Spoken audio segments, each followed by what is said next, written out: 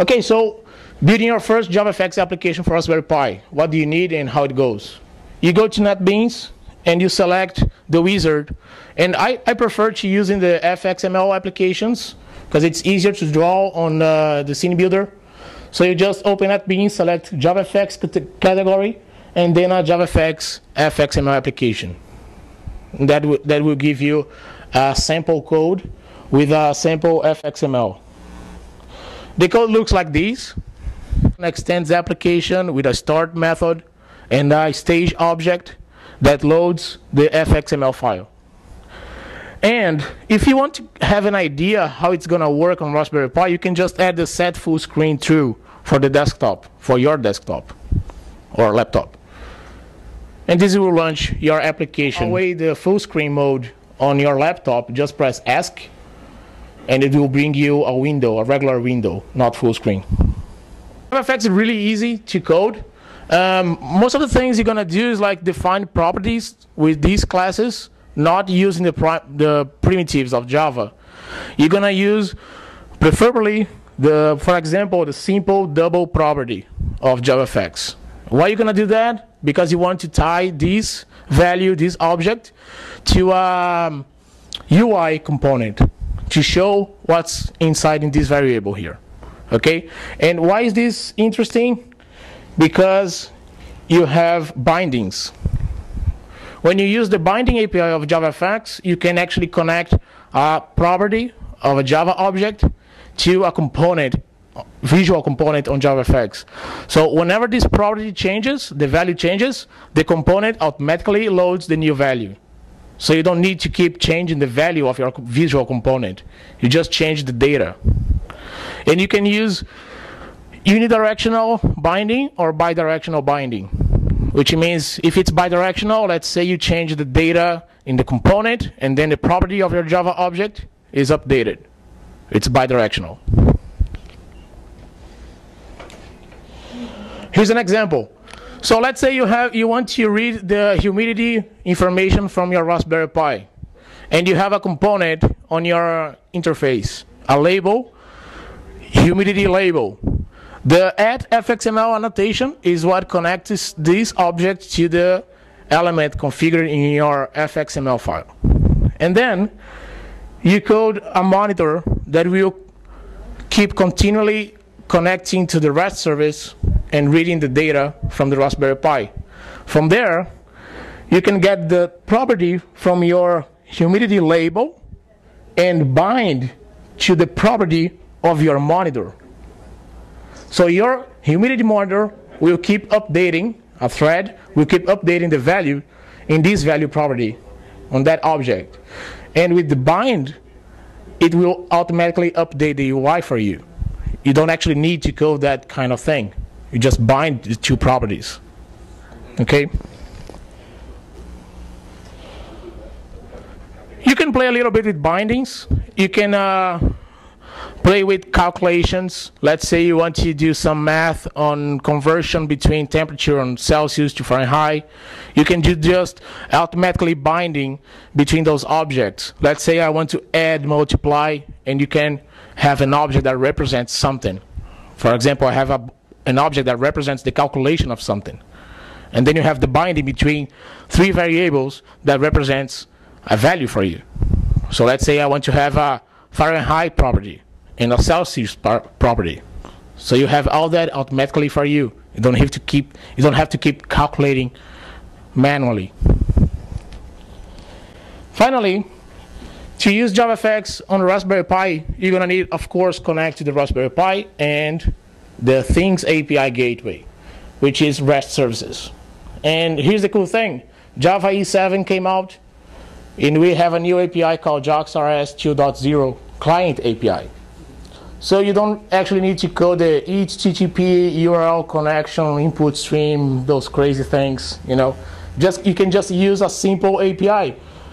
You can go to jersey.java.net and download if you want, but I have put a zip on this website that comes with the necessary libraries from the last version of Jersey, so you can just download from there and put in your JavaFX lib directory. Okay? So how does the JavaFX client API works? Basically, from the client builder, you create a new client. From that client, with that client at hand, you also need an endpoint. So what I like to do, usually building these kind of things, is like give it a template. So this is the URL template, HTTP, the host, the port, and /things, which is the things gateway API. And then I get the system property.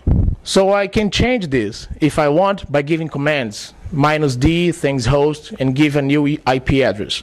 But I can actually hard code something if I just not feeling good with parameters. Okay? With those values, I can now put that on a map and use the URI builder, giving the URI template, building the things server URI, and building from the map with the parameters, host and port, and that gives me a client, things server URI client. Okay. All right, we have a client. So how do you get the humidity, for example? We just tell, hey, things server URI, go to the path /humidity, create a request, and call the get HTTP command, and convert whatever you get to a string object. This string is the humidity information from the Raspberry Pi that was collected from the Arduino board. Okay, so it's pretty much easy to connect to the REST services using the new JavaFX client API. One important hint to dealing with threads in JavaFX. So you want your application to keep reading data from your monitors, your sensors. But if you have been working or had worked with UI development, you know that the UI is updated in a thread. And if you want to do background work, you have to create new threads for that. And if you want to update the UI, you have to schedule the UI update task, the job, in a queue. So then it gets updated in the same thread. That concept has been since Java Swing came out. For JavaFX, the same idea. We create a timer task. In the run method, we read the data from the client API, which is the things humidity path, create a request, get, gives me the val, I convert to float, and then I create a renable and send that to platform.run later. So this will schedule the UI update process to be run by the thread UI, the UI thread. Okay, so you don't have a hang in your UI. Back to the bindings. So look at here. So this is one class, and this class is updating a property in this object, in this monitor object, setting the float value of humidity. This value here is this value property. So what I'm saying is the humidity monitor is updating one property of the humidity monitor service. And the humidity label is binded to the humidity monitor property. So I don't actually have, I don't know where this value is being showed up in the UI. I'm just offering the data from the humidity monitor service. And then if you want to connect that with a label, with a chart, whatever you want, you can just use this idea. Finally, when you have your timer task, you just create a timer, give it a daemon Boolean value. So if you kill the application, it doesn't keep running the thread. And you start your service, you schedule, beginning at 0 delay and a timely delayed. So you can run, for example, the humidity service for at each 5 seconds. So let me show you what the Automation FX application. So this is the Automation FX application. So each component here is connected to a service, and this service offers property, JavaFX properties. And I just bind the components to those properties, and if the data is updated, the UI is automatically updated. The chart here is really easy to do. You can look at the source code of this application if you want an idea. All the components are connected using REST API, using the JOX client API.